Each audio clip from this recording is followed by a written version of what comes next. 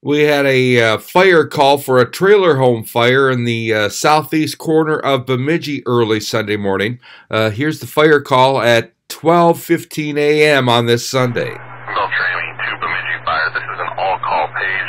Engine 3 is en route to a structure fire at Roosevelt Manor, 2112 Roosevelt Road Southeast, lot 611, burning engulfed trailer house. Again, a report of a trailer house fully engulfed in fire at Roosevelt Manor Trailer Court early Sunday morning.